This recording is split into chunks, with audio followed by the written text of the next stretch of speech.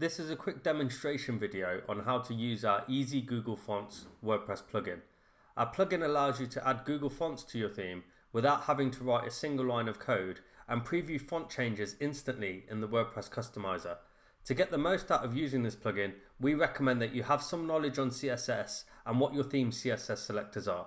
So with that being said, in order to see how the plugin works, the first thing that we need to do is install it. To do that, I'm going to visit the dashboard, hover over the plugins menu, click add new. Then I'm going to type the name of our plugin into the search input, which is Easy Google Fonts. This will show a list of plugins. Make sure that you select Easy Google Fonts by Titanium Themes. Click the Install Now button. This will download and install a plugin on your WordPress website. Once that's been done, you will see a button that says Activate. If you click that button, that will activate the plugin. And now that the plugin's been activated, we can go back to the front end of the website to demo the plugin. So as you can see, I've set up a simple demo page here with some headings and some block quotes. I'm going to show you how easy it is to change an element on the page using one of the default font controls. To do this, I'm going to visit the customizer by clicking the customize link above.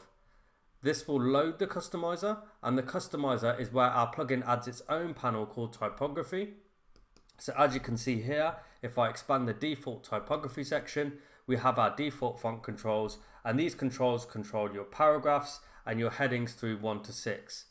In this demo, what we're going to do is edit the header 3 elements across the whole website.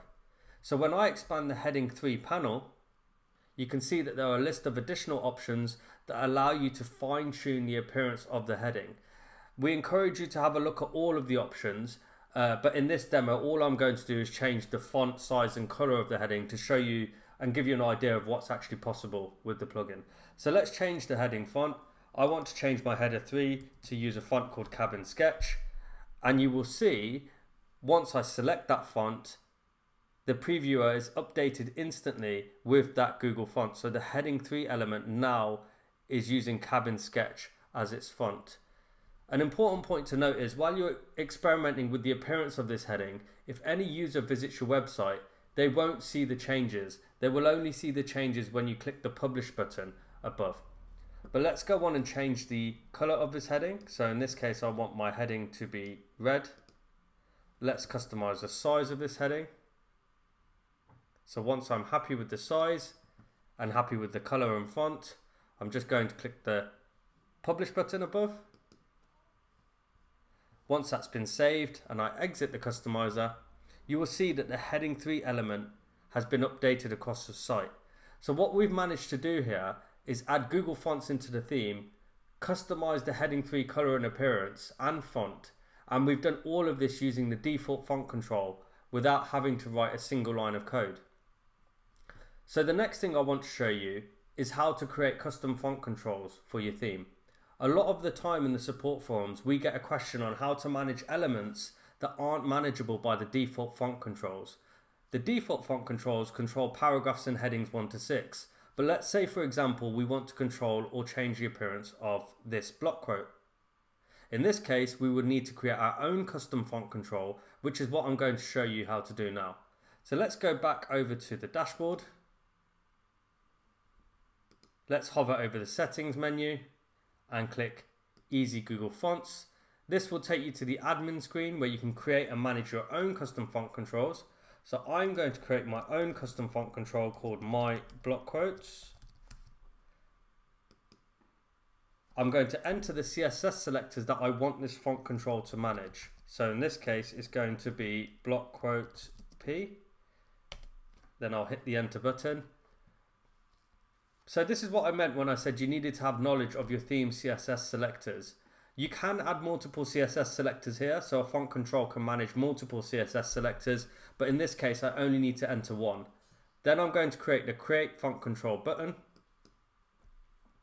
Now we can visit the customizer to manage this font control. So I'm going to go to Appearance and Customize.